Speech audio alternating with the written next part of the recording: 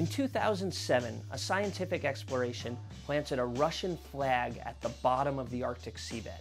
What some publicly dismissed as a political stunt was privately considered in some circles a Sputnik-like moment. According to secret leaked cables published by WikiLeaks, the rest of the world began scrambling to make sure they got a piece of the Arctic pie. That's how I came to be at a US Navy facility in the Arctic Circle to observe the escalating tension and activity in the region.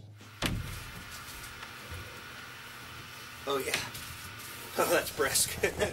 At daybreak, we headed out to rendezvous with one of the 2 US nuclear submarines patrolling in the Arctic. You know planes, trains, and automobiles? The CNN version, ice planes, helicopters, and submarines.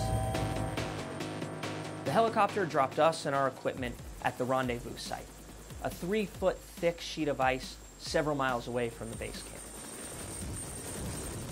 With no ocean in sight, hundreds of miles from the nearest cell phone tower, it was hard to imagine how on earth a submarine would find me. Are we a go for Iceman surfacing? Over. An X in the ice indicated where the submarine was to surface. Then the ground started to rumble.